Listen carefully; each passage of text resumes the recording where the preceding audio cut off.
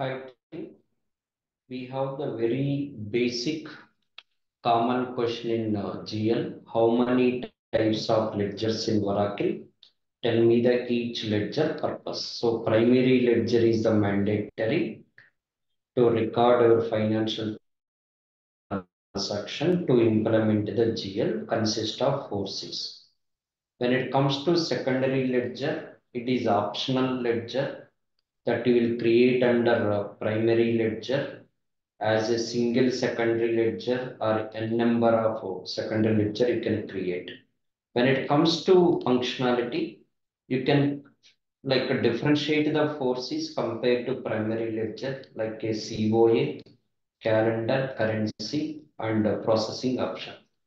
When it comes to example, when I was working for one of the US client, we built the two ledgers. One is primary ledger, one is the secondary ledger. They are using the gap accounting. They will use the primary ledger we created as a client name with gap ledger. They want to represent the different accounting requirement, taxation, depreciation. Then we created secondary ledger under one primary ledger.